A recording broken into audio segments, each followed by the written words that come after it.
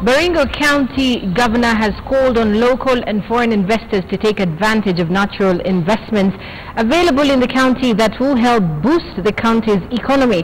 Speaking during the launch of the Baringo Entrepreneurs Export Summit that is to take place early November, Governor Benjamin Cheboi said his county is ripe for investment due to the diversity of its resources that range from tourist attraction and geothermal energy to agricultural produce.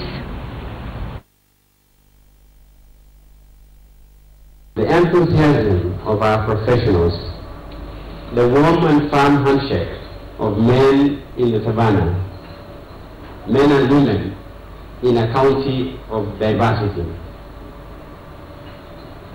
calling upon their children from the diaspora to be part of the development process in the county. To any investor who is wishing to come to Baringo County, of course, it is not about producing energy, but it's about what the energy can do.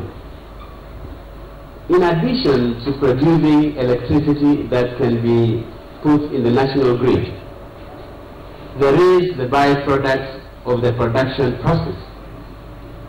Geothermal produces a lot of heat as you produce energy. And that energy must not go to waste. It can power boilers, it can power cold rooms, and anything that you would like to do.